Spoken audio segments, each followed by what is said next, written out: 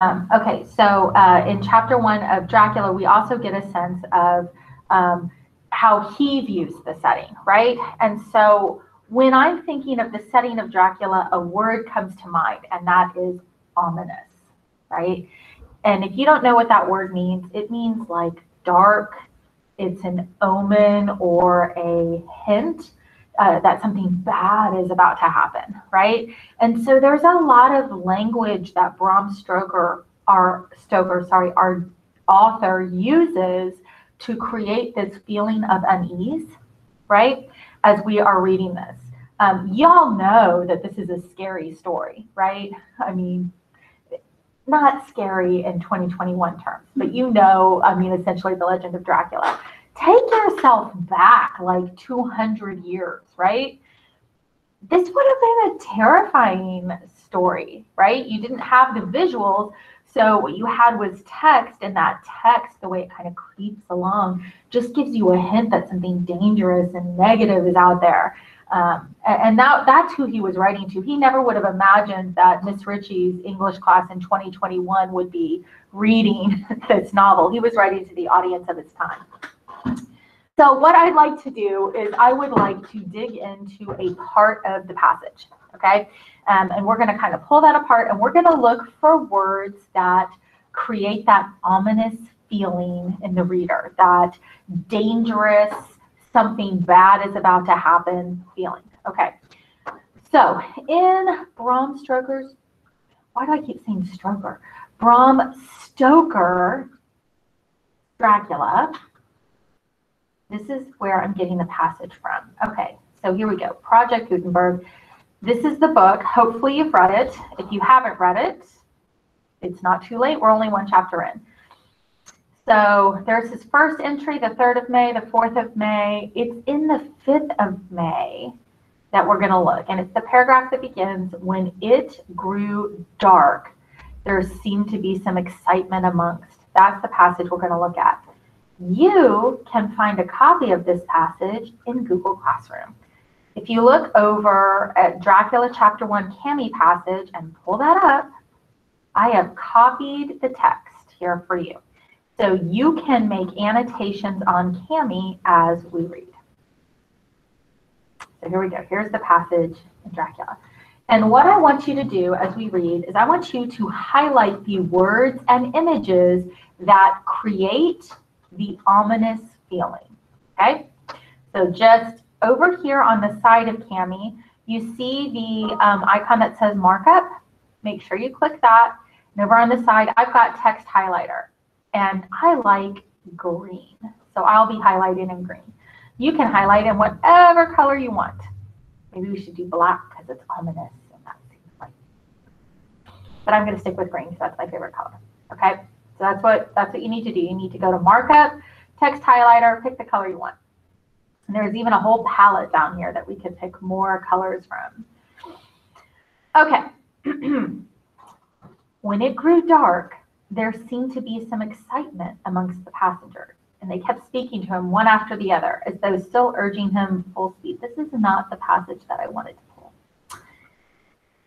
Oh, yes, no, it is the passage I wanted to pull. Good, okay. And they kept speaking to him one after the other, as though urging him to further speed. He lashed the horses unmercifully with his long whip, and with wild cries of encouragement, urged them on to further exertion.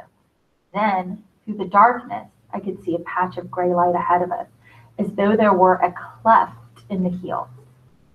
The excitement of the passengers grew greater. The crazy coach rocked on its great leather springs and swayed like a boat tossed on a stormy sea. I had to hold on. I'm going to stop right there and give us a minute to highlight all the words and images that create this dangerous feeling. So for me, grew dark is one of them. What is it for you? This feeling that something bad is about to happen.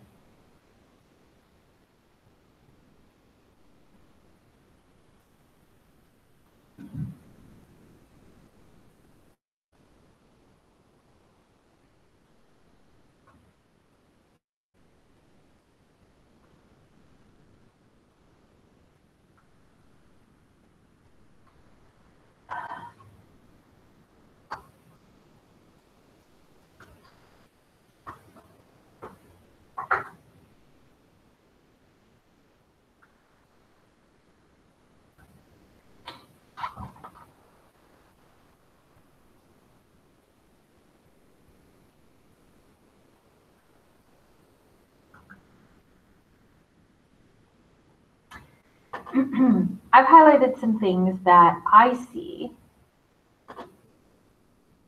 You might certainly see something else, which is totally fine. There's not just one way to look at it.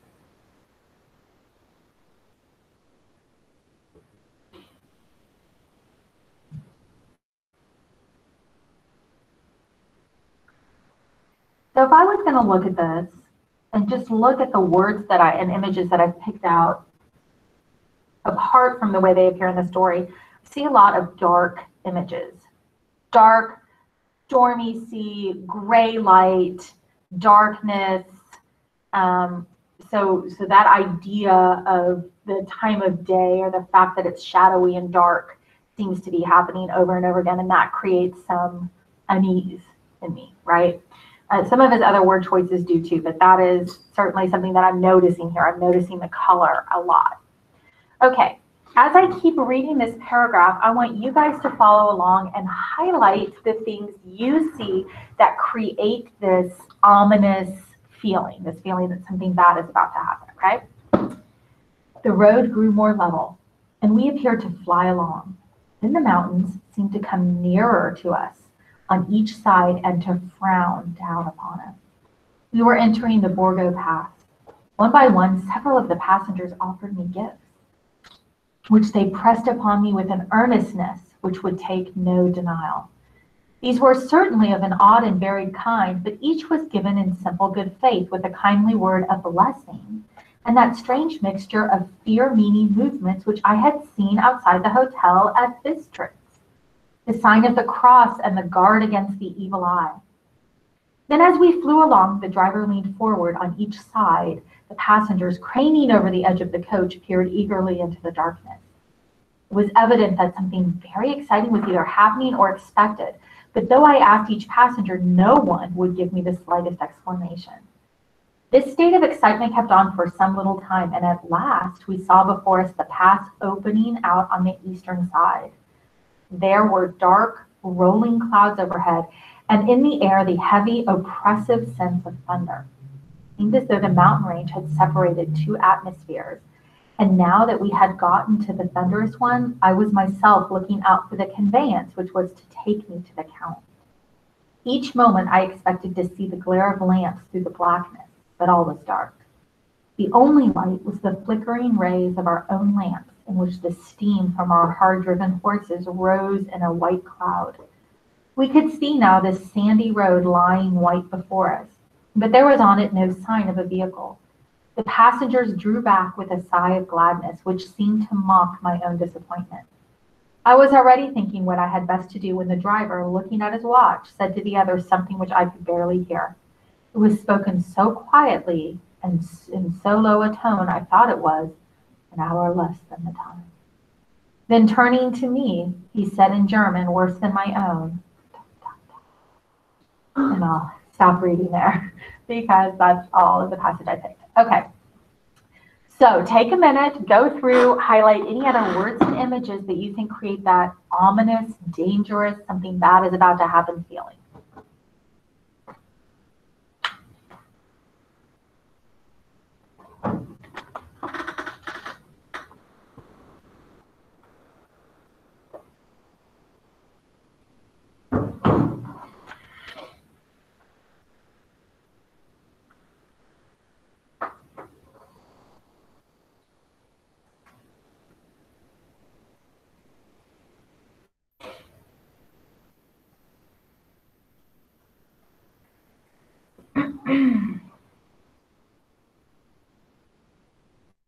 What I want you to think about as you're doing this highlighting is that I want you to know that authors make choices when they write. Bram Stoker wanted the audience to feel this fear, trepidation, this sense of impending evil, doom, something was coming. So he chose those words and those images specifically to create this feeling in the reader. Okay? Good writers don't just wave a magic wand. We don't pray and then wait for like the clouds to part and a beam of light to shine down and angels to sing, oh, and then all of a sudden we write this beautiful work. That's not how it happens. It's a craft that happens as we write and revise and write and revise and write and revise again. And through each of those revisions, Stoker chose these words to create this effect on the reader. And so we're just pulling back a little bit and noticing that. And once you've identified those, I want you to go into Google Classroom. And I want you to go to the other chapter 1 where it says Dracula Chapter 1 Analysis. Go ahead and pull open that document. It looks like this. Oh gosh, I hope I did this right for you guys. I did not. Okay, it says students. Oh gosh, I'm so sorry. Okay, what you'll have to do is you'll have to make a copy of it. So you're in this file, you'll come to File, and you'll go to Make a Copy. Okay, and then you can just put your name on it. Okay, so copy of Dracula Chapter 1 Analysis, Kelly Ritchie. You could just be your first name. Okay, so that's you, and you'll turn this into me. Okay, and so here's a chart. You're going to find 3 examples of those language choices that the author makes to create that feeling, okay? So here's the example I picked. He lashed the horses unmercifully.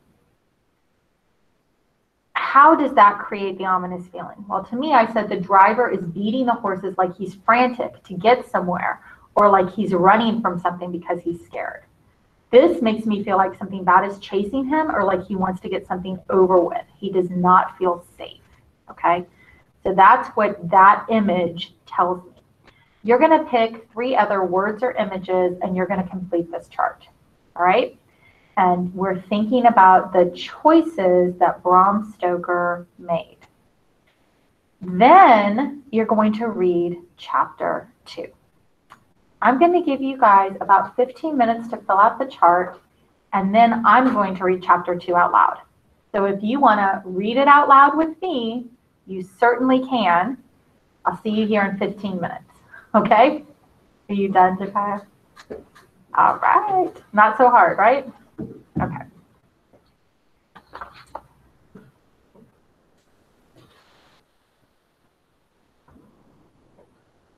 Mm-hmm.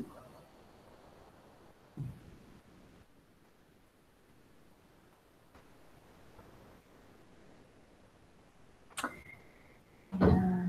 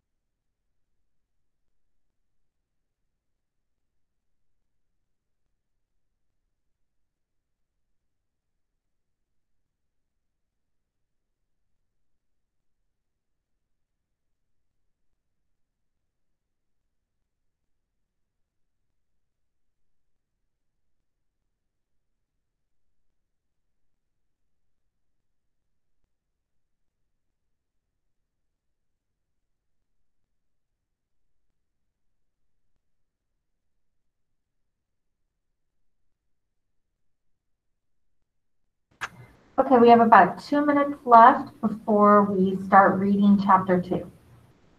Oh, Miss Ritchie, did Hey, Miss did Miss I, Newman say anything? I say it again. Did Miss Newman end up like saying anything? No, and well, it's because I forgot. So let me do that right now while you Oh, guys are doing this. oh, okay. I'm All right. so sorry. It's okay. Hang on. All right.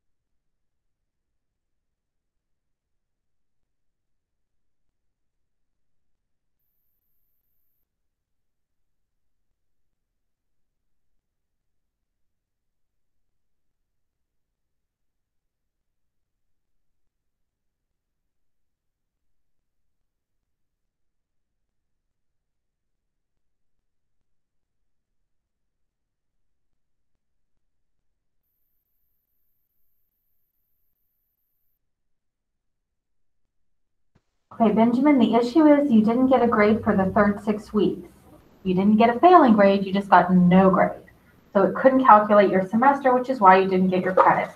So what I'm going to do is I'm going to email your counselor, and I'm going to do that right now, and I'm going to CC you on the email so she can just reply back to you, or you can reply back to her, okay? And All if you right. don't, Because for some reason, like the class just disappeared from my schedule. I don't know why. okay. Like I took it the entire time. Um, I have no idea why, but we're going to figure that out and get you your grade in there so you get your credit. Okay. All So right. let me send the email right now. All right.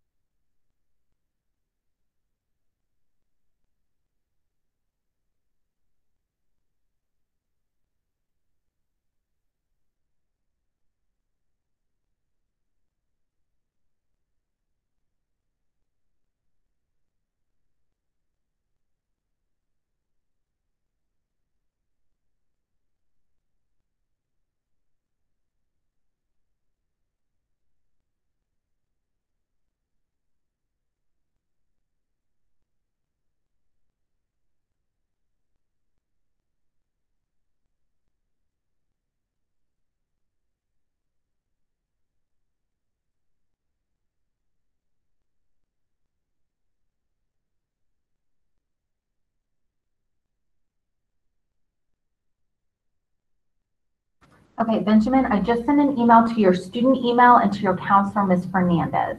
So she should respond to you or both of us, and we'll figure out what we have to do next, okay?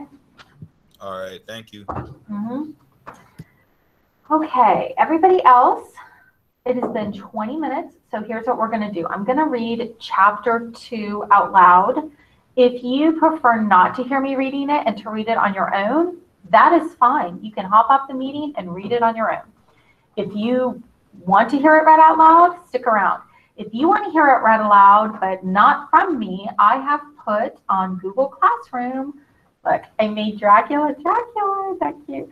Okay, then I put on here a, what is this called? This is called materials, right? And so if you click that, there's a link to the YouTube audio version of it, and then to the Project Gutenberg text if you still don't have it. If you go to the YouTube audio of it, and actually go to YouTube, where it is, in the menu on the side, makes your you will schoolwork see, better. You will see, this is chapter 1, and it should automatically play chapter 2, 3, 4, all of them. It'll go to chapter 2 next, then it'll go to chapter 3, then it'll go to chapter 4. So it's got all of them. You can also just click on his name, Stephen Red Fox Garrett, and it'll pull it up. You can find other versions of the audiobook if you would prefer. So there is some choice available to you guys about how you want to proceed with reading the book. All right. As long as you are reading the unabridged version of Dracula, the actual text, we're good. And then we'll be dissecting sections of that text in class. So far, we've read one chapter, done a little bit of dissection of the mood, the ominous feeling. We're going to read chapter 2, and then next class period, we'll be dissecting the characters of Dracula and Jonathan Harker himself. We'll talk about whether Jonathan's a reliable narrator. Can we trust him? And then we'll move on, and we'll start adding a little bit more to our reading, but right now we're just starting out, okay? All right, so without further ado, if you stick around, here we go with chapter 2. And if you decide to leave, have a great day, and I will see you on Wednesday. Okay, chapter 2. And here I'll just drop the text one more time into Awesome Alden. Okay. So if you want to go to Project Gutenberg, here we go. Jonathan Harker's journal continued. 5th of May. I must have been asleep, for certainly if I had been fully awake, I must have noticed the approach of such a remarkable place. In the gloom, the courtyard looked of considerable size, and as several dark ways led from it under great round arches, it perhaps seemed bigger than it really is. I have not yet been able to see it by daylight. When the chalice, I'm not sure if I'm saying that right, stopped, the driver jumped down and held out his hand to assist me to alight. Again, I could not but notice his prodigious strength. His hand actually seemed like a steel vise that could have crushed mine if he had chosen. Then he took out my traps and placed them on the ground beside me as I stood close to a great door, old and studded with large iron nails, and set a projecting doorway of massive stone. I could see it even in the dim light that the stone was massively carved, but that the carving had been much worn by time and weather. As I stood, the driver jumped again into his seat and shook the reins. The horses started forward, and trap and all disappeared down one of the dark openings. I stood in silence where I was, for I did not know what to do. A bell or knocker, there was no sign. Though these frowning walls and dark window openings, it was not likely that my voice could penetrate. The time I waited seemed endless, and I felt doubts and fears crowding upon me. What sort of place had I come to, and among what kind of people? What sort of grim adventure was it on which I had embarked? Was this a customary incident in the life of a solicitor's clerk sent out to explain the purchase of a London estate to a foreigner? Solicitor's clerk. Nina would not like that. Solicitor, for just being, before leaving London, I got word that my examination was successful. I am now a full-blown solicitor. I began to rub my eyes and pinch myself to see if I were awake. It all seemed like a horrible nightmare to me, and I expected that I should suddenly awake and find myself at home, with the dawn struggling in through the windows as I had now and again felt the morning a day after overwork. But my flesh answered the pinching test, and my eyes were not to be deceived. I was indeed awake and among the Carpathians. All I could do now was to be patient and to wait for the coming of the morning. Just as I had come to this conclusion, I heard a heavy step approaching behind the great door, and saw through the chinks the gleam of a coming light. With the sound of rattling chains and the clanking of massive bolts drawn back, a key was turned with the loud grating noise of long disuse, and the great door swung back. Within stood a tall old man, clean-shaven save for a long white mustache, and clad in black from head to foot, without a single speck of color about him anywhere. He held in his hand an antique silver lamp, in which the flame burned without chimney or globe of any kind, throwing long, quivering shadows as it flickered in the draught of the open door. The old man motioned me in with his right hand, and with a courtly gesture, saying in excellent English, but with a strange intonation, "Welcome to my house. Enter freely and of your own will." He made no motion of stepping to meet me, but stood like a statue, as though his gesture of welcome had fixed him into stone. The instant, however, that I stepped over the threshold, he moved impulsively forward, and holding out his hand, grasped mine with a strength which made me wince, an effort which was not lessened by the fact that it seemed as cold as ice. Felt more like the hand of a dead than a living man. And again he said, "Welcome to my house.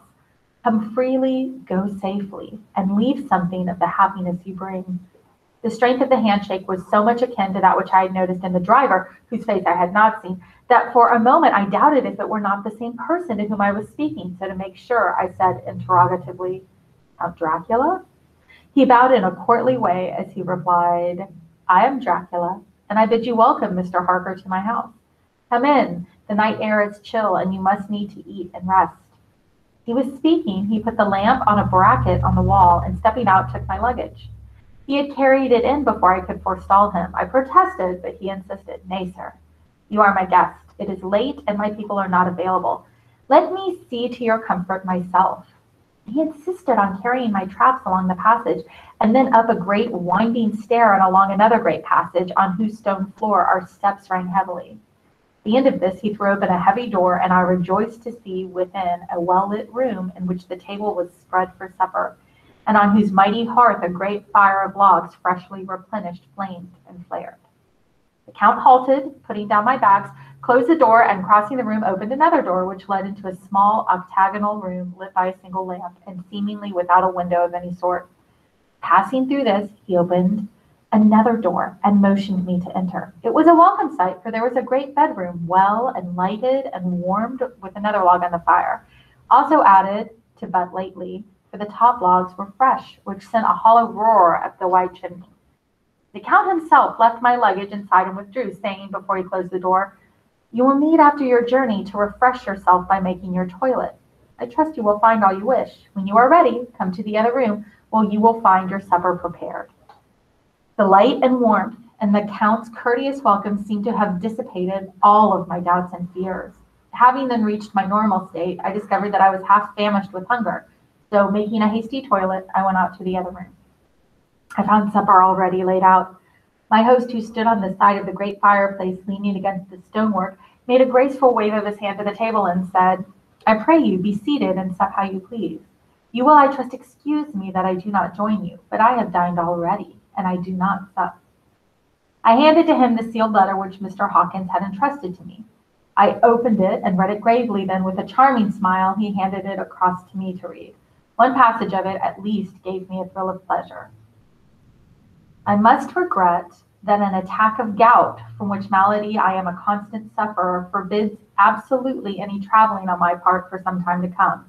But I am happy to say I can send a sufficient substitute, one in whom I have every possible confidence. He is a young man, full of energy and talent in his own way, and of a very faithful disposition. He is discreet and silent, and has grown into manhood in my service. He shall be ready to attend upon you when you will during his stay, and shall take your instructions in all matters."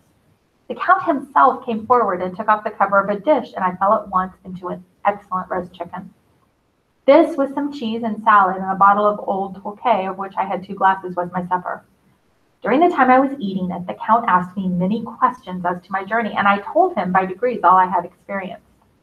By the time I had finished my supper, and by my host's desire had drawn up a chair by the fire and begun to smoke a cigar which he offered me, at the same time excusing himself that he did not smoke.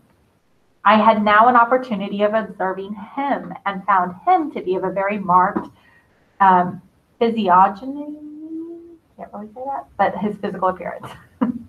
His face was strong, very strong, aquiline, with a high bridge and a thin nose and particularly arched nostrils, with lofty domed forehead and hair growing scantily around the temples but profusely everywhere.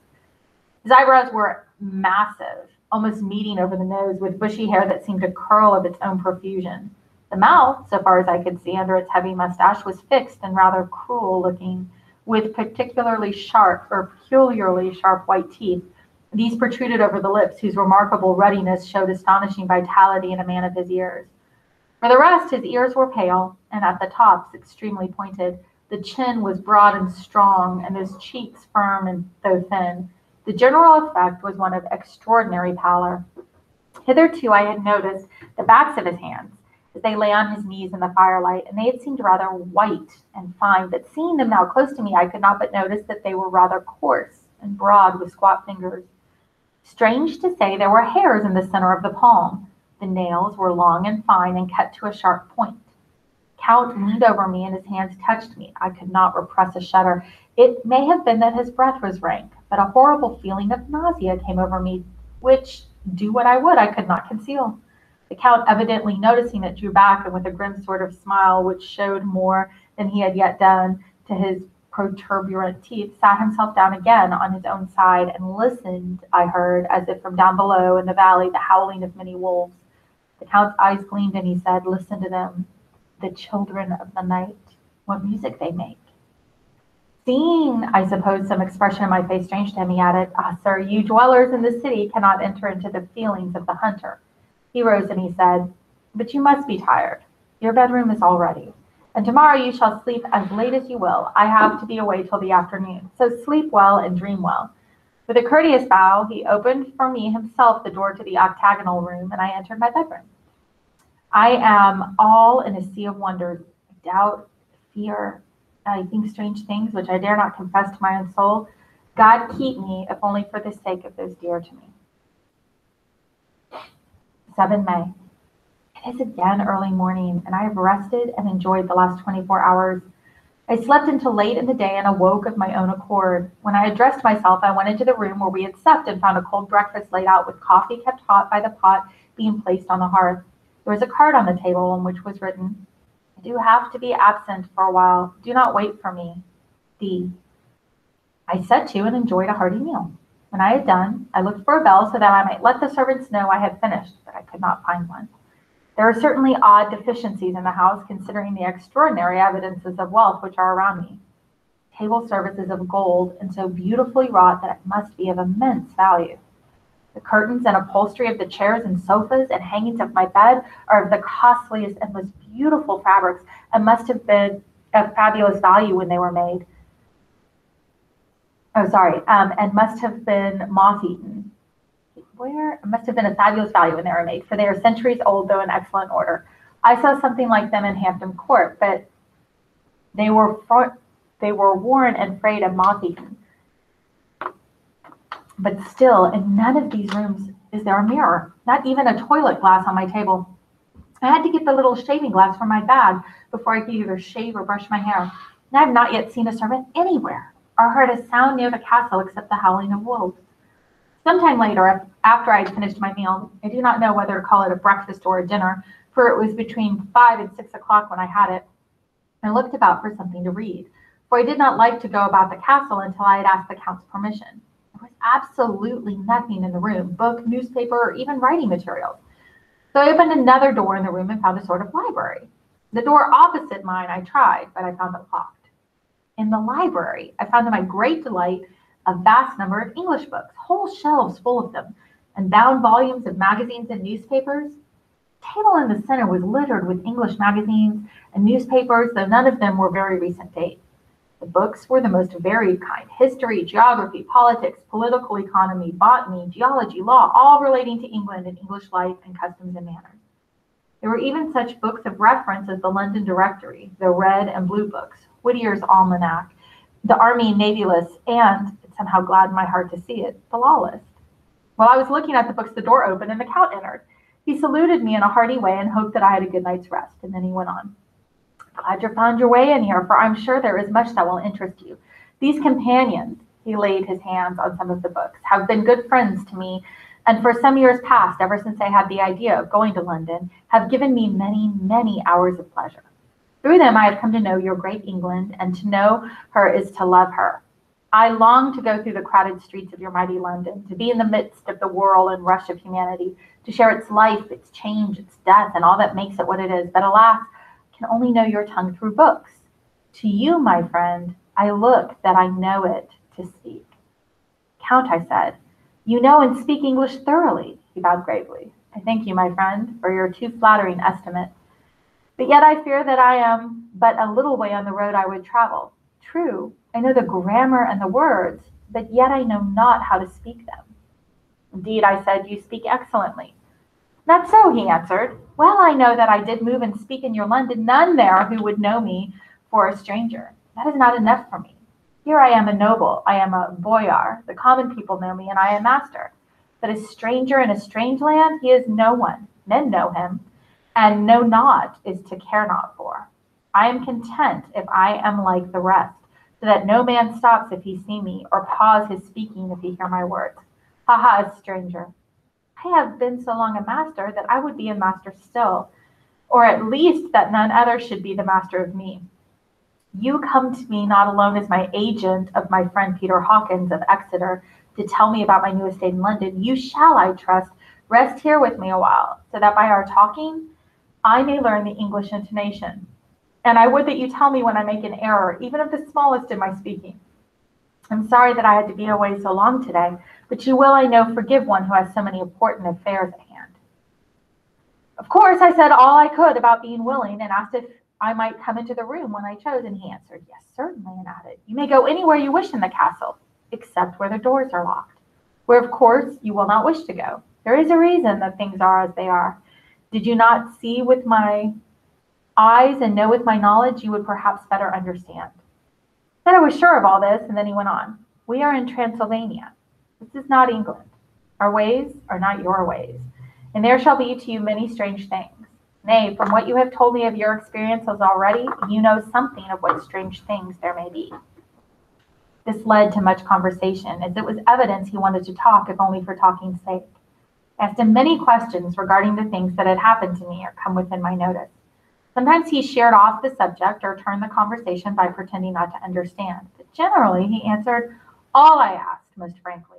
And then as time went on, and I had gotten somewhat bolder, I asked him some of the strange things of the preceding night. For instance, why the coachman went to the places where he had seen the blue flames. And then he explained to me that it was commonly believed that on a certain night of the year, last night in fact, when all the evil spirits are supposed to have unchecked sway, a blue flame is seen over any place where a treasure has been concealed. Your treasure has been hidden, he went on, in the region through which you came last night. And there can be but little doubt, for it was the ground fought over for centuries by the Wallachian, the Saxon, and the Turk. Why, there is hardly a foot in the soil in all this region that has not been enriched by the blood of men, patriots or invaders. In the old days, there were stirring times when the Austrian and the Hungarian came up in hordes, and the patriots went out to meet them, men and women, aged and children too, and waited for their coming on the rocks above the passes so that they might sweep destruction on them with their artificial avalanches. And the invader was triumphant that he found but little, for whatever there has been had been sheltered in the friendly soil. But how, I said, can it have remained so long undiscovered, when there is sure to index to it if the men will but take the trouble to look? Count smiled, and his lips ran back over his gums. The long, sharp canine teeth showed out strangely, and he answered, because your peasant is at heart a coward and a fool. Those flames only appear on one night, and on that night no man of this land will, if he can help it, stir without his doors. And, dear sir, even if he did, he would not know what to do. Why, the peasant will tell you, me, of who marked this place of the flame, would not know where to look in the daylight even for his own work. Even you would not, I dare be sworn, be able to find these places again. There you are right, I said. I know no more than the dead, where even to look for them. Then we drifted into other matters. Come here, he said at last, and tell me of London and the house which you have procured for me. With an apology for my remissness, I went into my own room to get the papers from my bag. Whilst I was placing it in order, I heard a rattling of china and silver in the next room, and as I passed through, noticed that the table had been cleared, the lamp lit, for it was by this time deep into the dark. The lamps were also lit in the study or library, and I found the Count lying on the sofa reading, of all things in the world, the English Bradshaw's Guide. When I came in, he cleared the books and papers from the table, and with him I went into the plans and deeds and figures of all sorts. He was interested in everything and asked me myriad questions about the place, its surroundings. He clearly had studied beforehand all he could get on the subject of the neighborhood, for evidently, at the end, he knew much more than I did. When I remarked, he answered, how we doing, guys? Brianna, Benjamin, are we good? Ava, how you doing? Kaya? All right, let's take just a minute and stretch. Oof. You hear my back pop?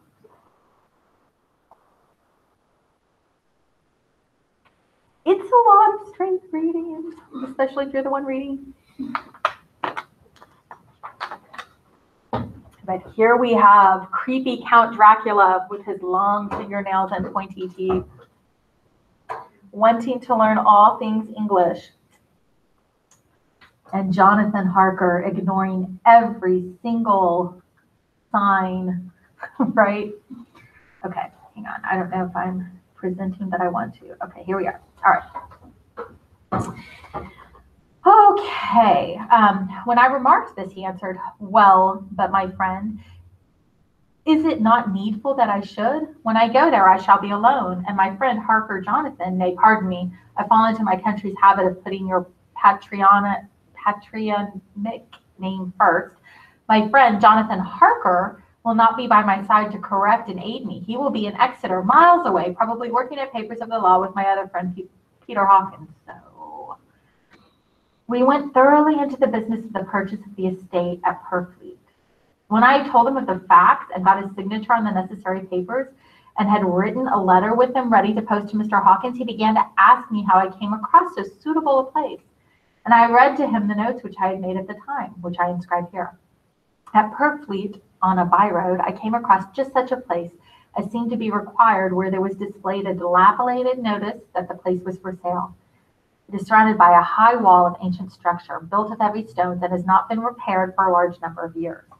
The closed gates are of a heavy old oaken iron, all eaten with rust.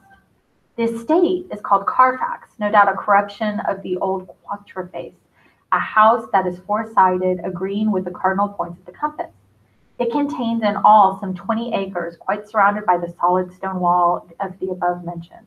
There are many trees on it which make it in places gloomy, and there is a deep, dark-looking pond or small lake, evidently fed by some springs, as the water is clear and flows away in a fair-sized stream. The house is a very large and of all periods back, I should say, to medieval times. For one part of the stone, immensely thick, with only a few windows high up and heavily barred with iron, it looks like part of a keep, and is close to an old chapel or a church. I could not enter it, as I had not the key of the door leading to it from the house, but I have yet taken with my kodak views of it from various points. The house has been added to, but in a very straggling way, and I can only guess at the amount of ground it covers, which must be very great. There are but few houses close at hand, one being a very large house only recently added to and formed in a private lunatic asylum. It is not, however, visible from the grounds. When I had finished, he said, I am glad that it is old and big. I myself am of an old family, and to live in a new house would kill me. A house cannot be made habitable in a day, and, after all, how few days ago to make up a century. I rejoice at there being a chapel of old times. We Transylvanian nobles have not to think that our bones may lie amongst the common dead.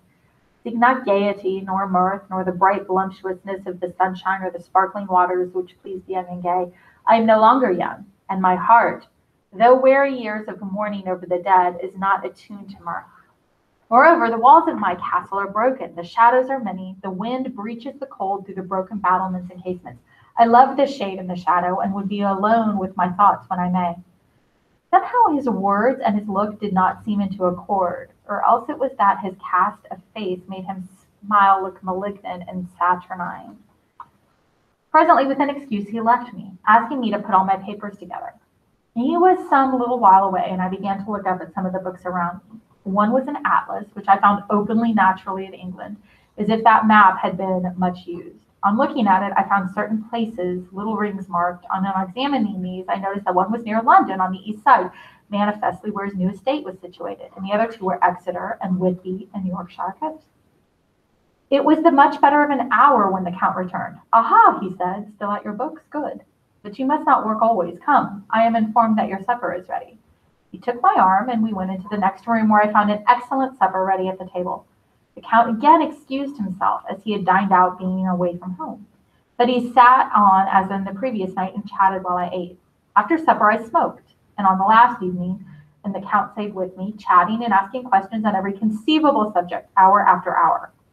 I felt that it was getting very late indeed, but I did not say anything, for I felt under obligation to meet my host's wishes in every way. I was not sleepy, as the long sleep yesterday had fortified me, but I could not help experiencing that chill which comes over one at the coming of dawn, which is like, in its way, the turn of the tide.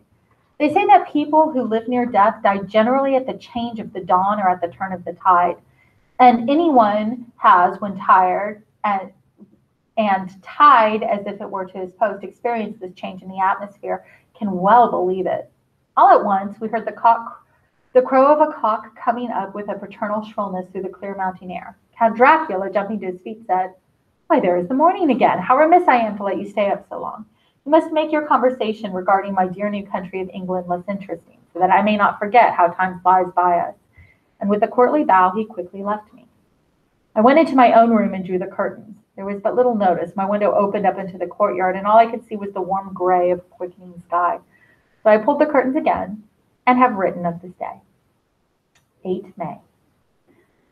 I began to fear as I write in this book that I was getting too diffuse. But now I am glad that I went into detail from the first, for there is something so strange about this place, and all in it, that I cannot but feel uneasy. I wish I were safe out of it, and that I had never come. It may be that the strange night existence is telling on me, but would that were all. If there were anyone to talk to, I could bear it, but there is no one. I've only the Count to speak with me, and he, well, I fear I am myself the only living soul within the place. Let me be prosaic, so far as facts can be. It will help bear me up, and imagination must not run riot within me, for if it does, I am lost. Let me say at once how I stand, or seem to. I only slept a few hours when I went to bed. And feeling that I could not sleep any more, I got up, and I hung my shaving glass by the window, and was just beginning to shave. Suddenly, I felt a hand at my shoulder, and I heard the Count's voice saying to me, "Good morning." I started, for it amazed me that I had not seen him, since the reflection of the glass covered the whole room behind me. In starting, I had cut myself slightly, but did not notice it at the moment. Having answered the Count's salutation, I turned to the glass to see how I had been mistaken. This time there could be no error, for the man was close to me, and I could see him over my shoulder, but there was no reflection of him in the mirror. The whole room behind me was displayed, but there was no sign of a man in it except myself. This was startling, and coming on top of so many strange things was beginning to increase that vague feeling of an easiness which I have always had when the Count is near. But at the instant I saw the cut had bled a little, and the blood was trickling over my chin, I laid down the razor, turning as I did so half round to look for some sticking paper. When the Count saw my face, his eyes blazed with a sort of demonic fury, and he suddenly made a grab at my throat. I drew away, and his hand touched the string of beads which held the crucifix. It made an instant change in him, and the fury passed so quickly that I could hardly believe it was ever there. "Take care," he said. "Take care how you cut yourself. It is more dangerous than you think in this country." Then, seizing the shaving glass, he went on, "And this is the wretched thing that has done the mischief. It is a foul bauble of man's vanity. Away with it!" And opening the heavy window with one wrench of his terrible hand, he flung out the glass, which was shattered into 1,000 pieces on the stones in the courtyard below. Then he withdrew without a word. Very annoying, for I do not see how I am to shave, unless in my wide watch case or the bottom of a shaving pot, which is fortunately of metal. When I went into the dining room, breakfast was prepared, but I could not find the Count anywhere, so I breakfasted alone. It is strange that as yet I have not seen the Count eat or drink. He must be a very peculiar man. After breakfast, I did a little exploring in the castle. Went out to the stairs and found a room looking toward the south. The view was magnificent, and from where I stood, there was ever opportunity of seeing it. The castle is on the very edge of a terrible precipice. Stone falling from the window would fall 1,000 feet without touching anything. As far as the eye can reach is a sea of green treetops, occasionally a rift where there is a chasm. But here and there are silver threads where rivers and wind wind in deep gorges through the forests. But I am not of a heart to describe its beauty, for when I had seen the view, I explored further, doors and doors everywhere, all locked and bolted. In no place, save from the windows in the castle, was there an available exit. The castle is a veritable prison, and I am a prisoner. Dun, dun, dun. Okay, so that is chapter 2 of Dracula. And I am reading online, and everybody has left me. Except for you, Ava.